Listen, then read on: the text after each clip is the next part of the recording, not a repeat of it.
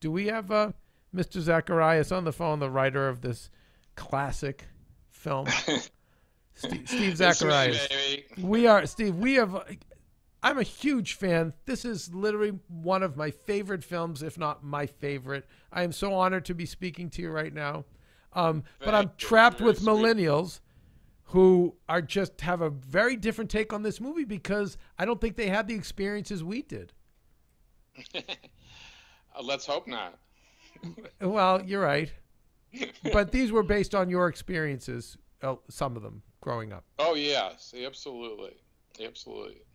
Revenge of the Nerds was my best experience in show business. I was a writer for 35 years, and that was my best experience. It was like we wrote the script, and then the casting was fantastic. The lady who did Airplane cast it, and she's like amazing. And we were very, I loved Risky Business, and Curtis Armstrong was brilliant in that. And I said, if we get him as Booger, we got a hit. Can we go back to the writing process, though? What gave you the idea, and tell me about how the writing of it and how it all came together. All right.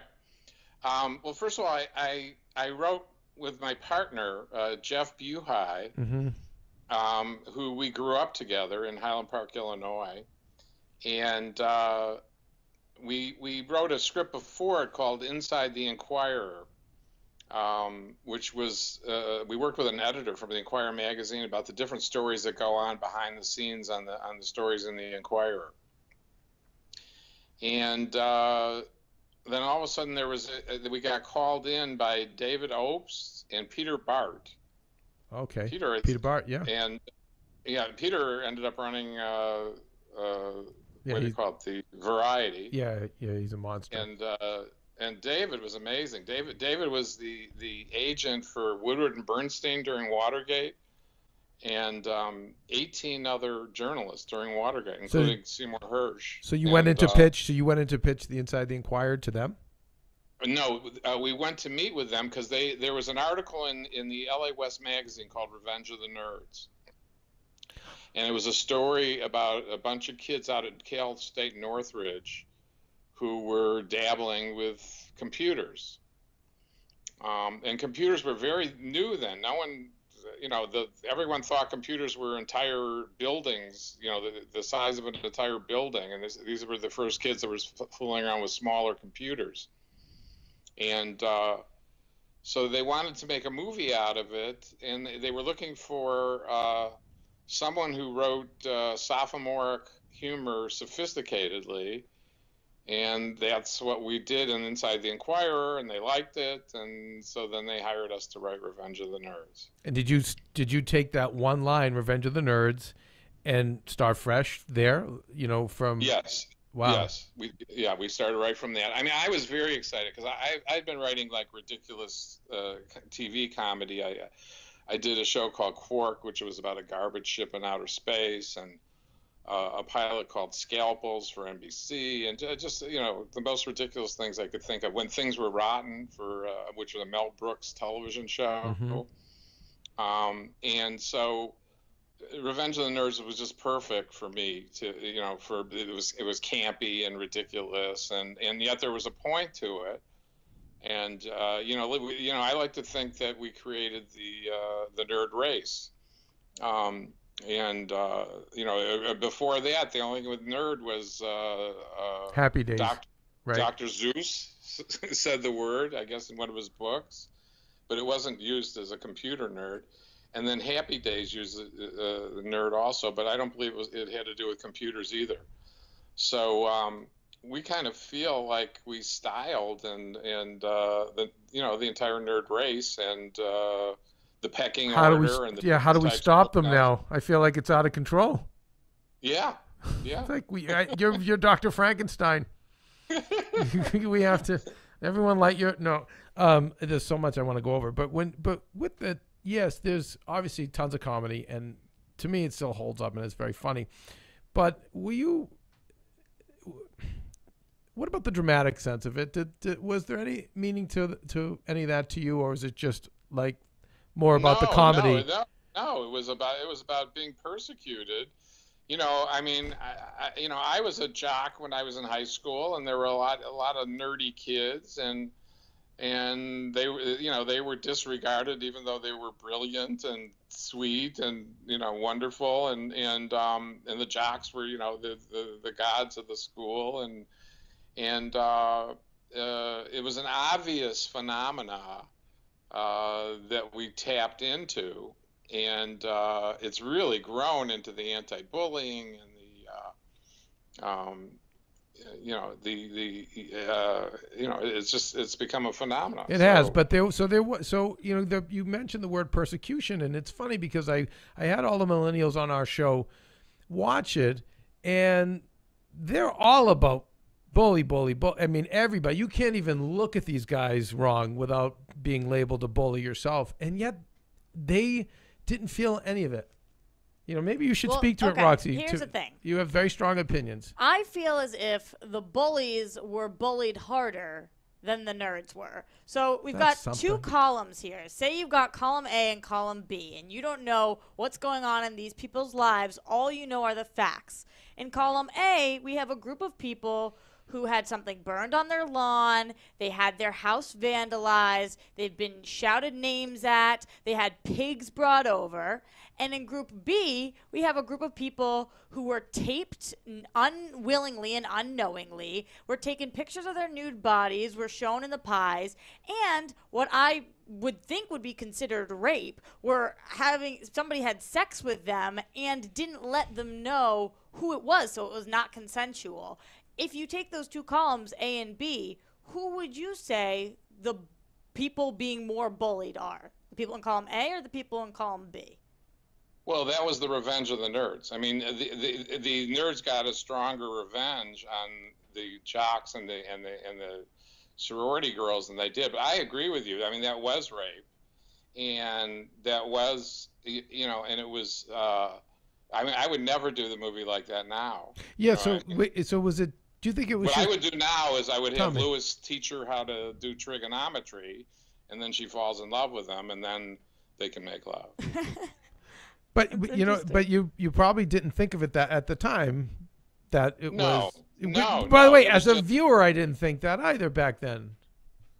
Right. Well, there was a different sensibility, and there wasn't a sensibility. Let's put it like that. And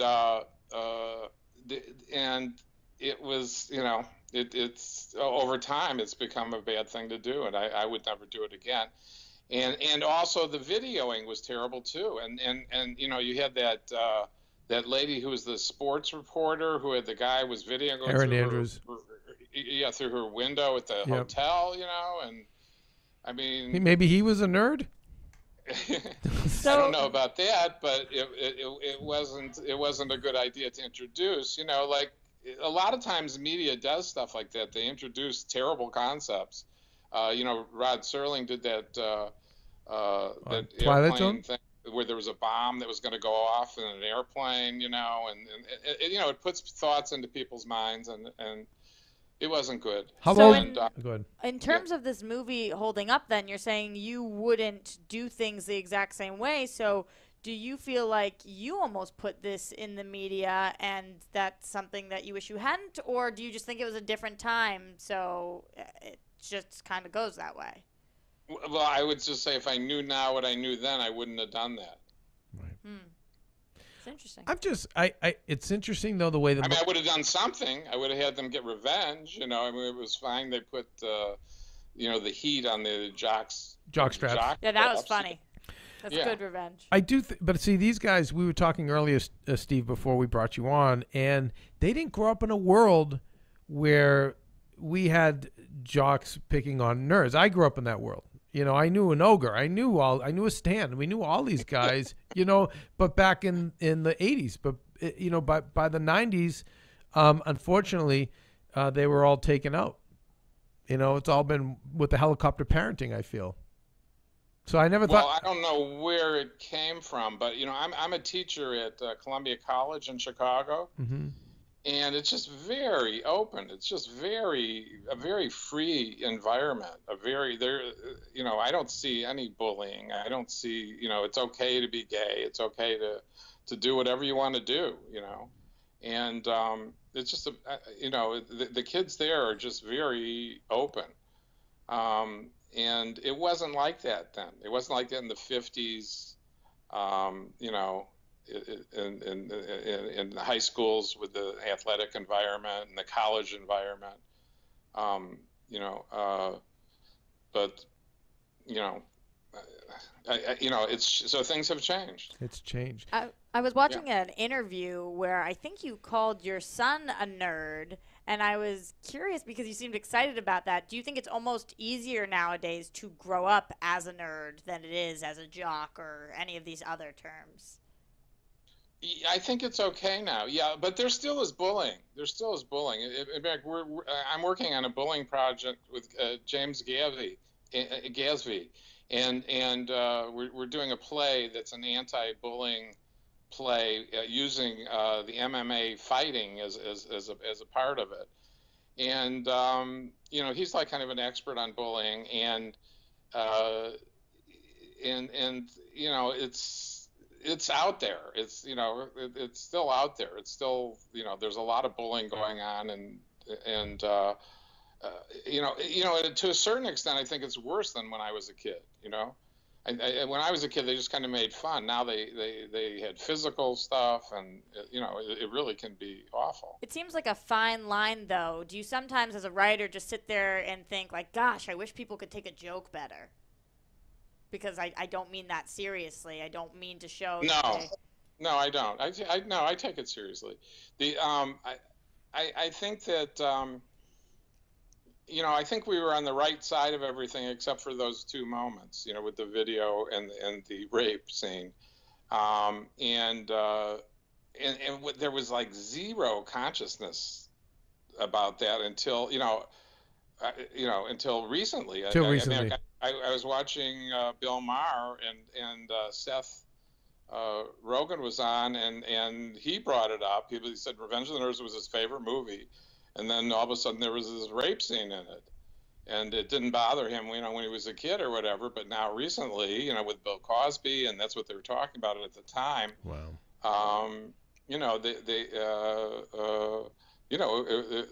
It really wasn't right, and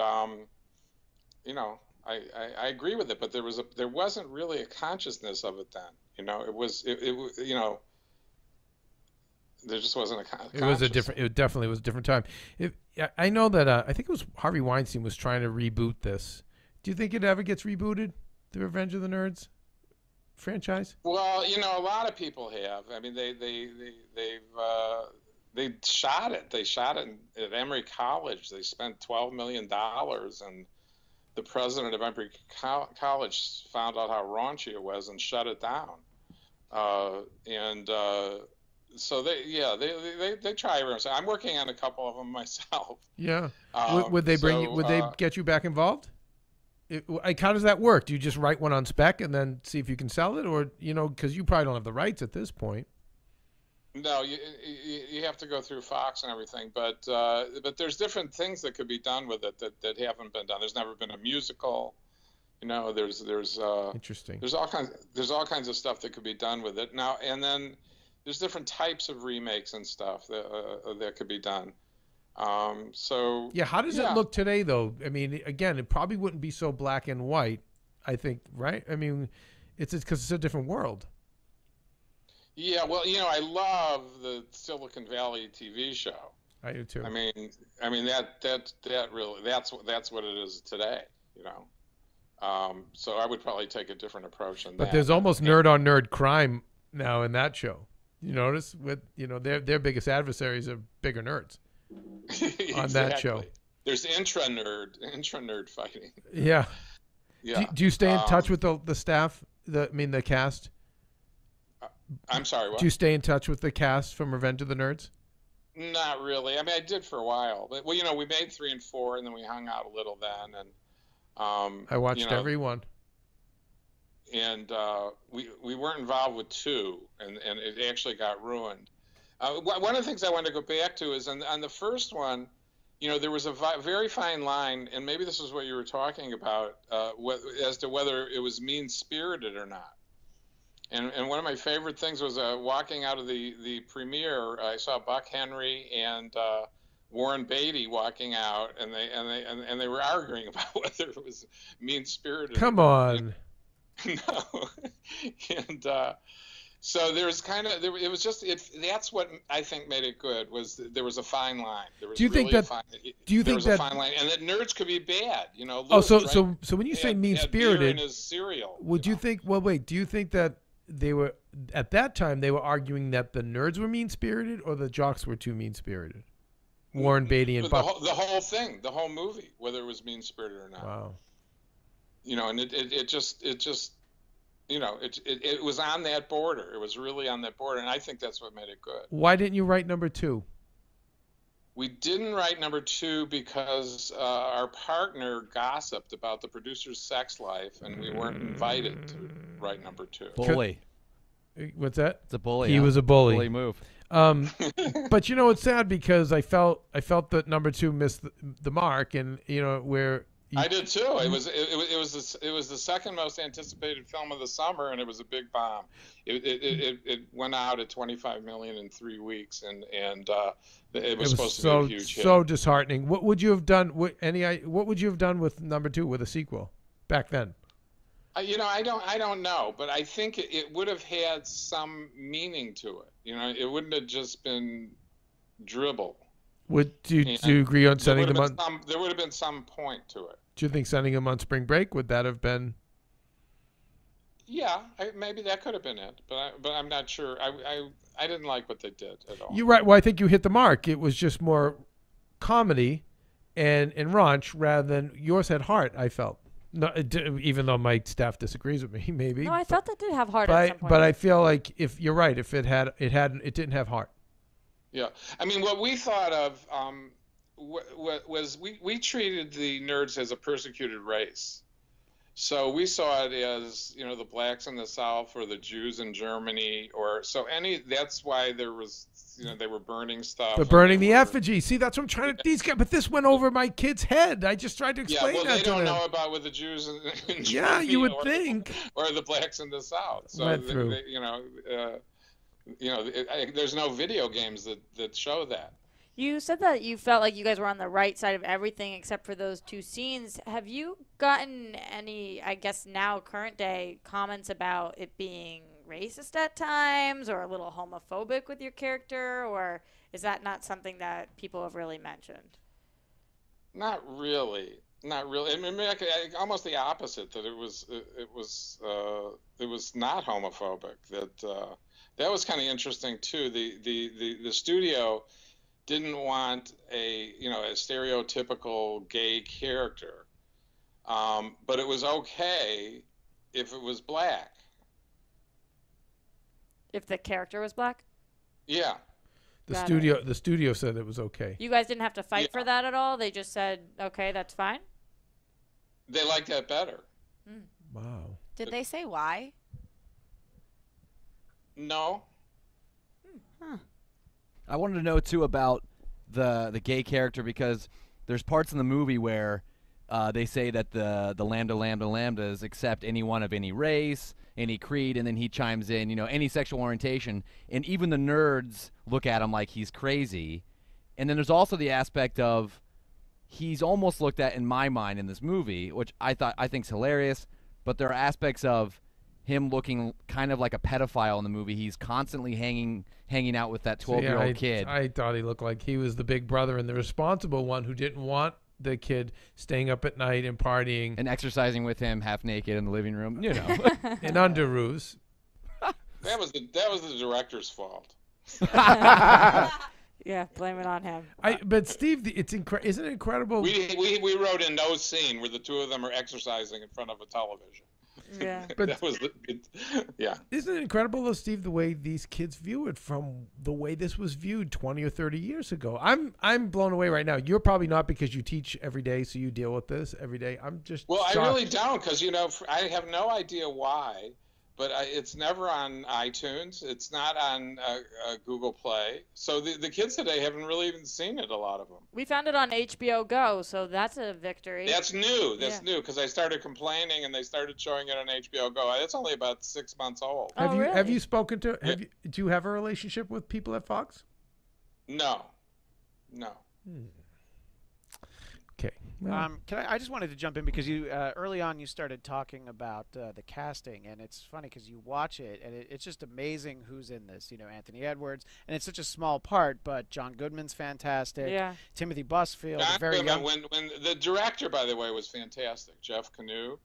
He really made the movie great. I mean, he really got it. He made it better. He made the script better, and he did the casting,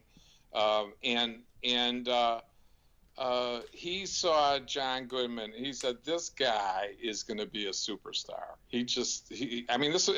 I've never seen anything like it. He said, from one session on this little teenage, hijinks comedy, he has one meeting with the guy, and he knows he just thinks the guy's fantastic. John Goodman recently said on Howard how much he actually prepped for the role, and he based it on many coaches he had growing up. And the fact that I thought also Howard said it was also a film that he loved as well. I thought that was kind of cool. Yeah. No, it's got its place. And if Fox would have promoted it right and this and that, it would have a much bigger place. Like I say, it's never been on iTunes. I mean, for 20 years you couldn't find it. Well, so I don't know what they're doing or what they were doing, but and then if you remake it, I don't know if that'll work. I mean, so many of these movies are ruined in remakes. I've never seen one improved ever. I'm sorry. I've never seen one improved. I've always seen them step down the remake. Have you seen any of these reboots that are better? I can't think of it. I really can't. I mean, they ruined all the Italian movies, and the French movies, and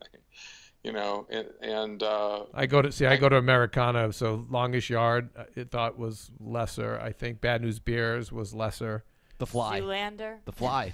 Was The Fly better? Oh yeah. Okay, well there you go.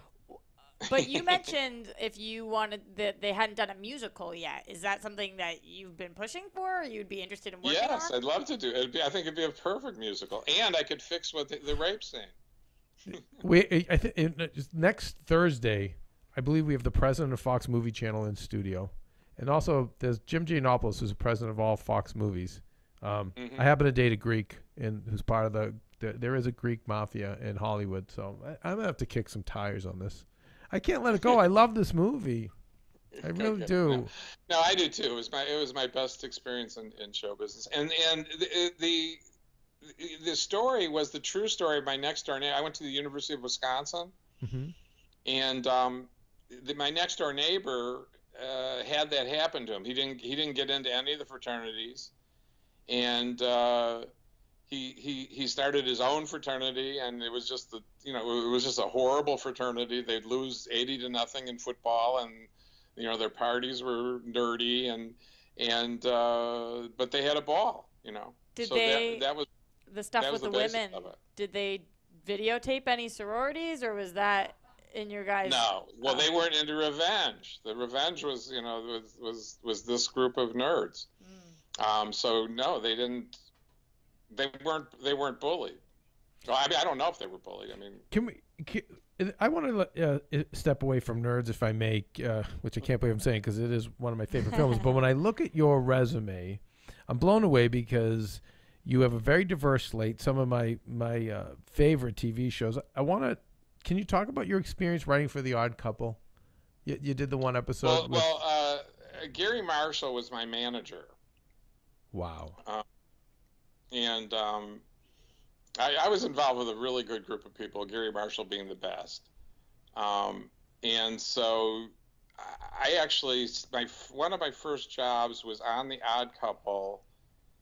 I think he'd pay me $5 a joke, and I would write 10 or 20 clean and dirty jokes. And then Gary would read them, and if he liked some, then he'd mark them down. Then maybe there'd be 8 or 9 or something, and then I'd wait 6 hours, and at the end of the reading on the set, they'd show them to Tony Randall and Jack Klugman. Yeah, and they'd look at him and go, "Oh, these are shit," and they'd throw them away, and just everyone would walk out, you know. So, I mean, that was my first experience working on a show, and Klugman and Randall were the consummate professionals. Tell me about them on that show. It's one of my favorite shows. It was brilliant. It was a brilliant show. Yeah. Tell me about them. Speak to them. Gary Marshall's brilliant. Gary Marshall, he's got to be one of the top TV guys ever. So Happy Days, Laverne and Shirley guys. Norman Lear and Jim Brooks and of that time period. And he's still directing. He had 6 shows on the air at once. And still directing today. But go back, speak to why were what you said the consummate professionals were Klugman and Randall. They knew what they were doing. They knew what they liked. They were very professional about it. And they delivered. I mean, they were just the consummate professionals, the two of them. Did they have fun making that series? Could you tell? They did with each other. Yeah, that was a fun show. People had fun on that show. Some of the shows weren't so fun, but which ones weren't fun? The Laverne and Shirley was supposed to be a nightmare. I didn't work on it, but it was supposed to be really bad. Happy Days was that Happy Days set? You also wrote Happy Days was a blast. Happy Days was a blast. Is that where you met Ted McGinley? Yeah. Yeah, well, Ted being cast in Nerds was a surprise. I really, I didn't say get Ted McGinley to play the part.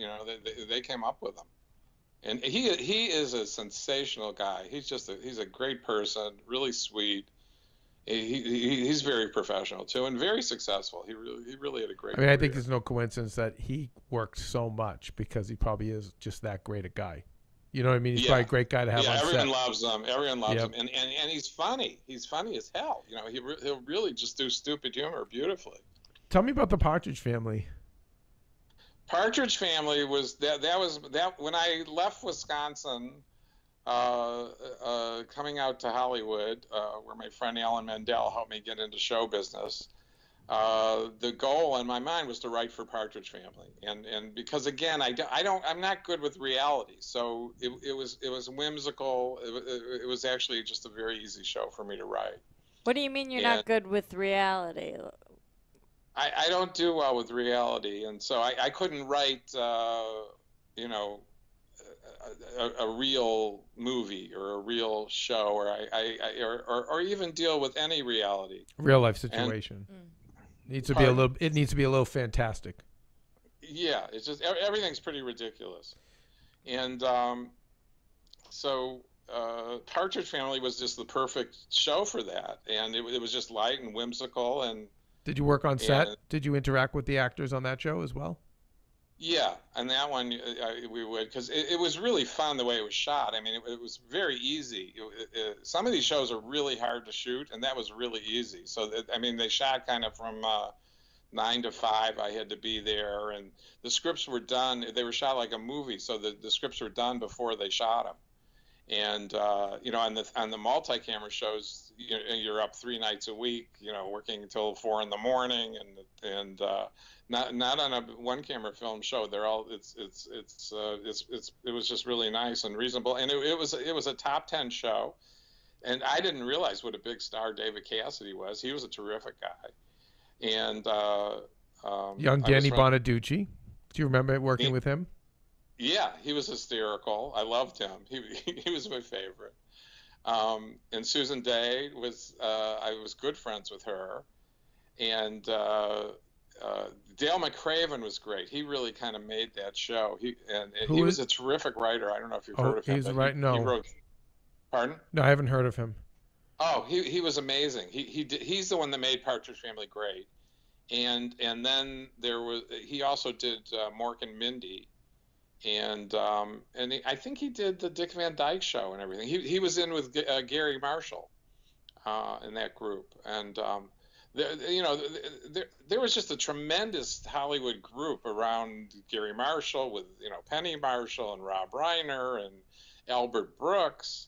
And, it was an amazing Nancy Shire and Chuck Shire. And, it was an amazing group of writers. Are you in touch with anyone from those days of Hollywood, the actors, These days? I run into people from time to time. Some people. I mean, my rabbi or whatever, my biggest supporter was Brandon Tartikoff.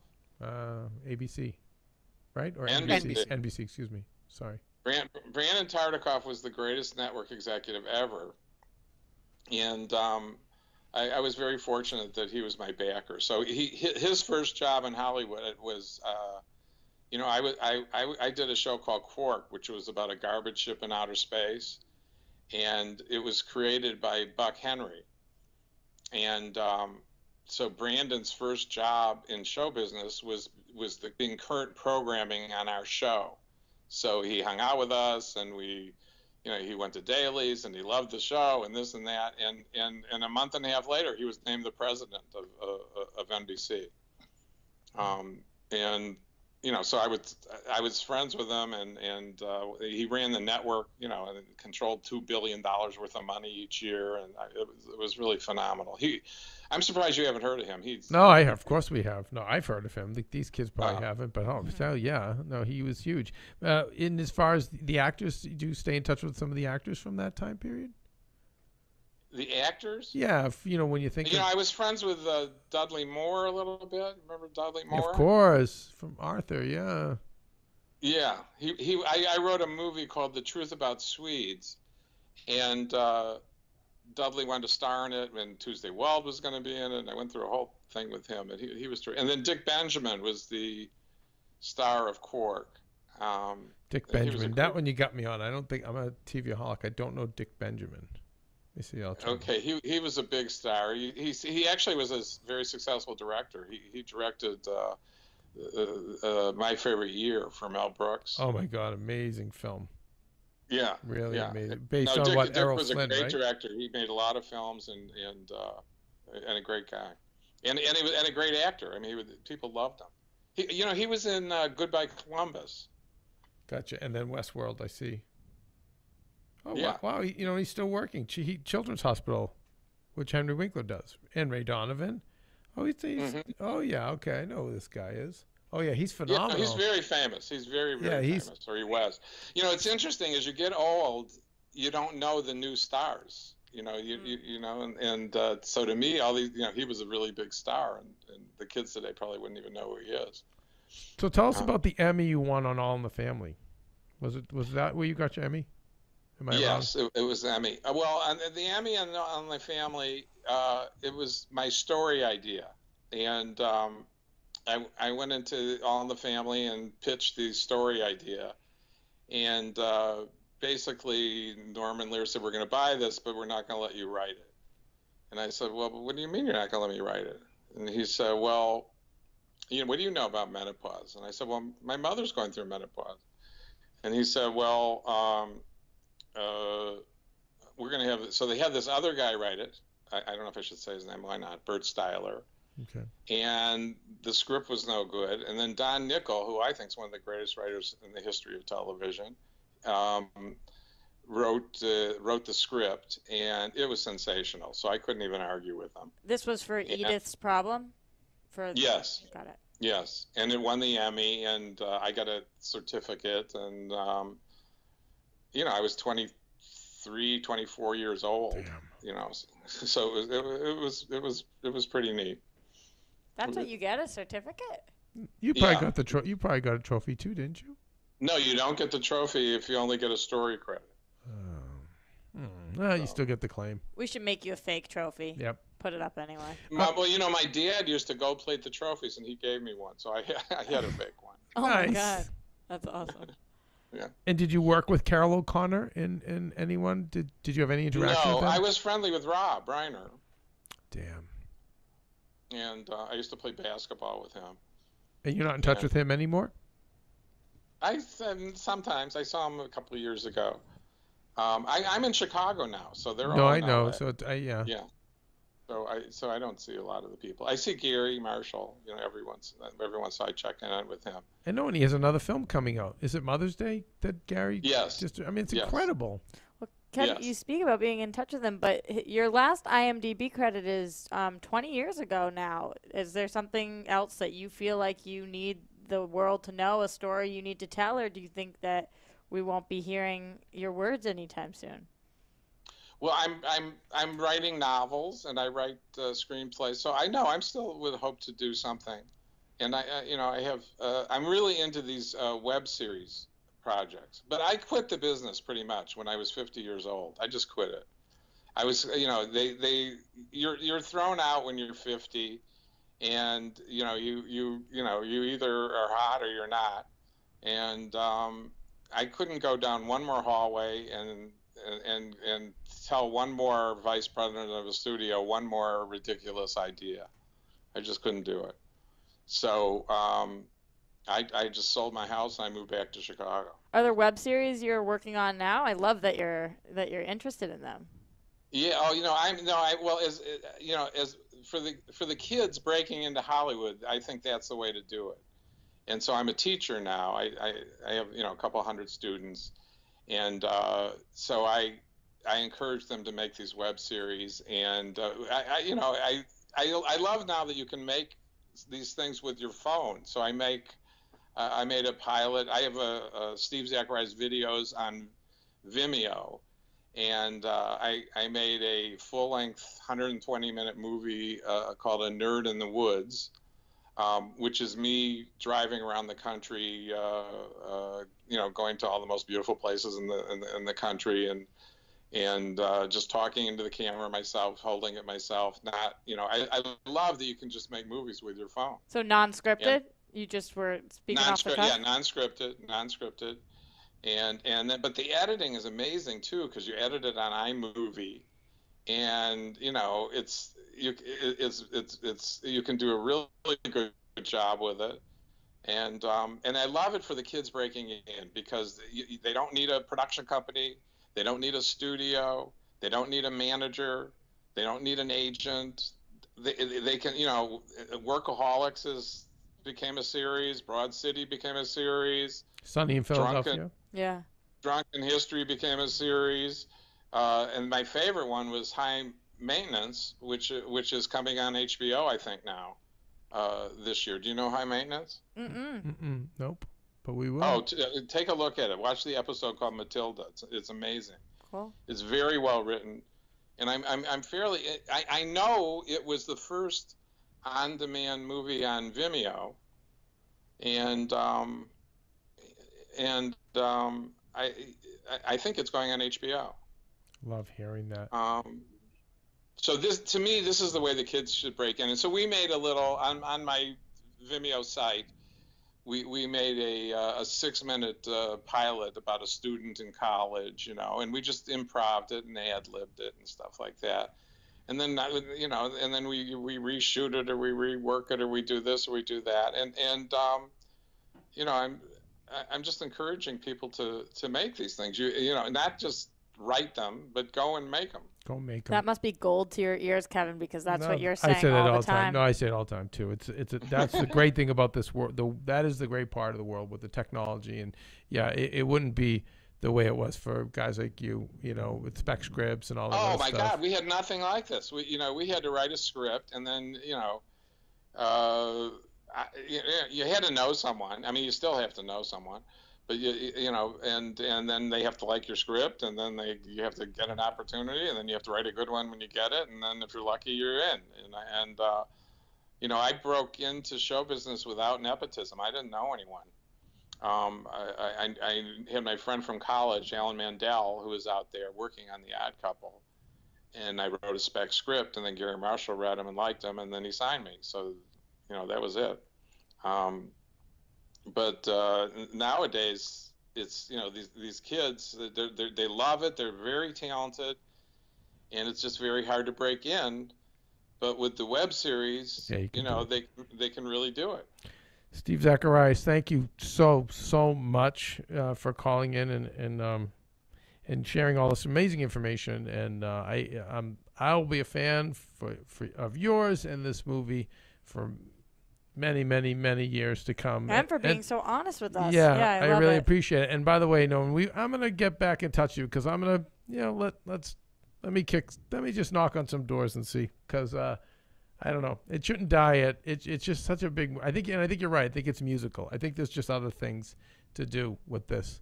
So yeah, there's more things to do. I'm working on some of them. I'm actually working with a group now to do something like that. So. I think there are opportunities out there. Please keep us posted, and I will do. And nice talking to you. And we can get it's Steve Zacharias on Vimeo. We go to Vimeo, we can find your stuff. Yeah, if you Googled Steve Zacharias videos on Vimeo, we'll be able.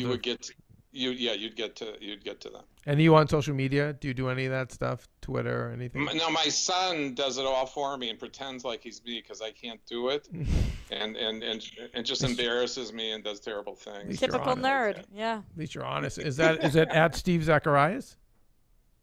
He's John Zacharias is my son, and he is a tremendous. But what is optimizer? What's your handle though? Your Twitter handle? I don't know. You don't I don't know. even know what. All right, we'll find out. These millennials will find out. It. I think my advice is you should talk to your son. You need some kind of Revenge of the Nerds handle, something that says Revenge of the Nerds. I think he's done that. I think he probably has. I think he's done all kinds of stuff. All right, we're gonna find out. We'll do our due diligence, and Steve, hopefully we'll stay in touch. And once again, thank you so much for coming on tomorrow's show. All right, we're gonna go to a quick commercial break.